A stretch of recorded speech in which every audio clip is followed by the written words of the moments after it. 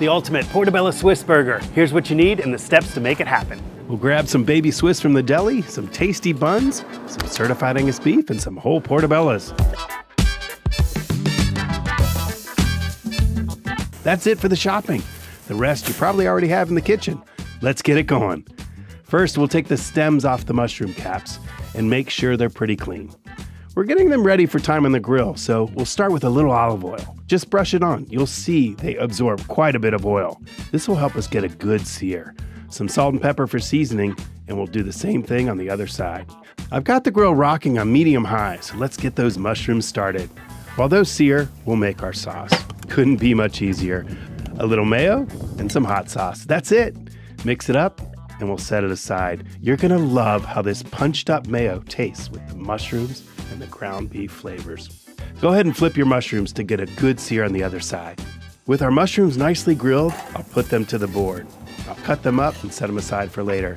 I just cut them in half and then turn it the other direction and you get about 1/4-inch slices. All right, let's set those aside and we'll get to the star of the show. 2 pounds of certified Angus beef ground chuck.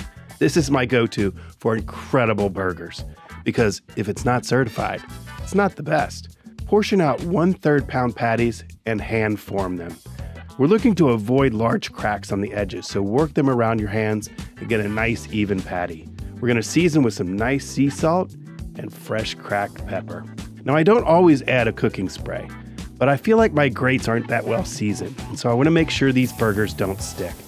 With the heat still at medium high, let's get these burgers on. We wanna get a good sear here.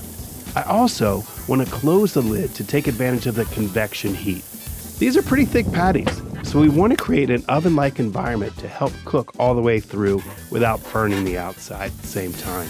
A couple minutes in and the shoulders of the raw patties have relaxed. Some beads of moisture are coming up through and we've got a good sear on the one side. They should lift easily from the grate. Flip to grill the other sides and make room to grill our buns.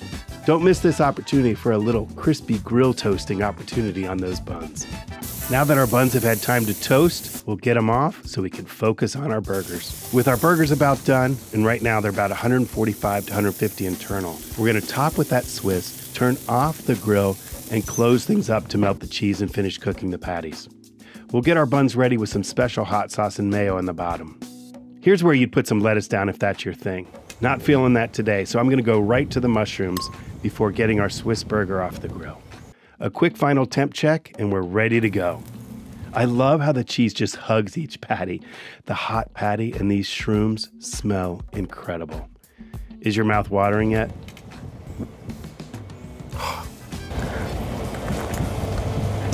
See that? That. Finally, a mushroom Swiss burger to be proud of. Boom, this is good.